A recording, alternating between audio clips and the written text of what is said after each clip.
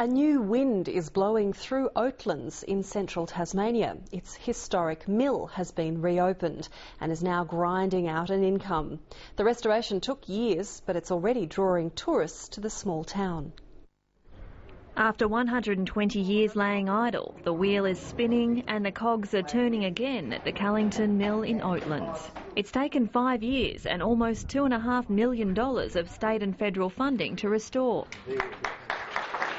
Built in 1837, it's the only Georgian mill in the southern hemisphere which grinds flour with slow-turning, wind-driven stones. It's head miller Benjamin Paulson's job to keep the grain flowing and producing about 1 tonne of flour every day. That's the body we want.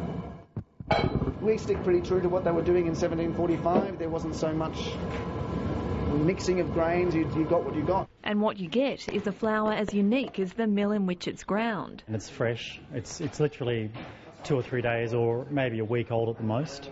So we get a really fresh product. The Callington Mill is expected to create about 25 new jobs and attract 50,000 visitors to Oatlands each year. It is the authenticity of Tasmania's heritage and Tasmania's people that tourists want to come to see. The opportunities for employment and for apprenticeships, it's a very positive project. The first order will leave the mill tomorrow. Cara Douglas, ABC News, Oatlands.